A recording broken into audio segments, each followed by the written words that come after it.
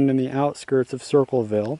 you've got the Parker family graves. And it was only a couple years ago that a local researcher who's been looking into this for decades used ground-penetrating radar and found something that they classed as an unmarked grave next to his parents, Maximilian and Anne Parker, and they think that he might have made it back from Bolivia and Argentina and been buried next to his siblings, which are buried all along this plot here, sometime in the 1920s or earlier or later. We don't know when he died.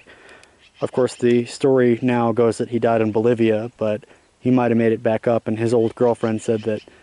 he visited her in the 20s, and, you know, he's got family all over saying that he visited much later, years after he supposedly died in South America.